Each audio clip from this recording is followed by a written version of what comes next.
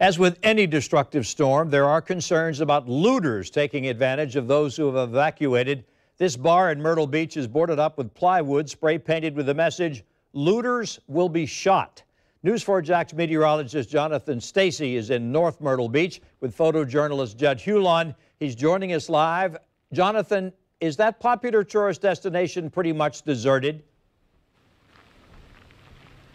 The area is mostly deserted, Tom, as the strongest winds and the heaviest bands of rain continue to push through the area. However, there are some people who are determined to stick it out no matter how bad it gets.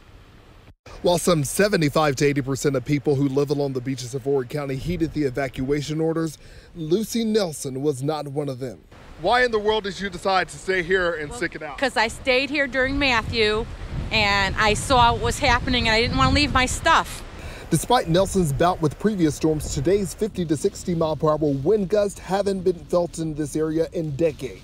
The waves of heavy rain this afternoon only made matters worse. Even the local police department tweeted that conditions had become too dangerous for rescue crews to help those in need. Despite being in Florence's path, Nelson tells me if she had left, water would have likely damaged most of her belongings on the 4th floor of this beachfront condominium.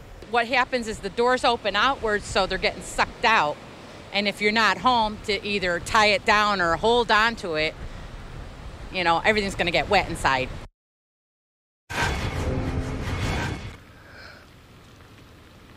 Not only are strong winds blowing water into spaces, but we're starting to see that rainfall accumulate and turn into ponding, which will eventually turn into flooding. While our attention does turn to flooding, since there is a flash flood warning that is in effect for this area until 8:30, we must not forget that tropical storm force winds whipped through this area today. And here is evidence of that damage. You can see that tree snapped in half.